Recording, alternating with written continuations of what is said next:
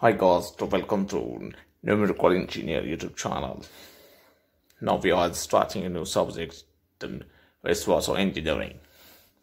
The question: the design is suitable for a population of 50,000 with a per capita water supply of 150 liters per day. The slope is available in 1 in 500 and 80% of the water supplied emerges as sewage. The sewer line is to be designed to carry the 4 tons of the DWF divided flow when the running is full. Assume 0.012 and compute the velocity of flow when running full. In this question is asking about diameter of sewer. Now we are write up the given details: the population, the water supply, and slope, and remaining things. Now we are calculating the DWF, dry weather flow. The 500 is the population into 150 is the water supply, and 80 is the emerges as the sewage, then divided by 1000 into 24 into 60 into 60.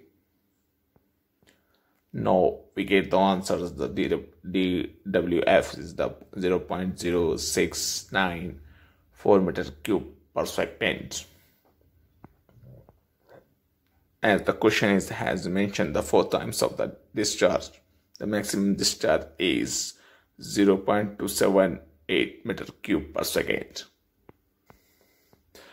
As you know, the hydraulic mean the stream equal to D by 4, and the area is by D square by 4.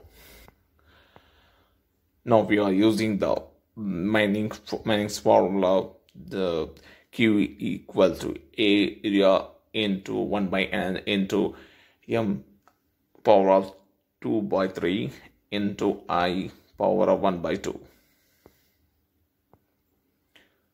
We have put the values of the each. Now we get the values of this one. This side's the 1.1614, D power of 8 by 3. Now we calculate the D value of the diameter is 0.585 meters. So say that's the 0.6 meter of diameter. Now we are calculating the velocity of flow when the run full, the V equal to discharge by area.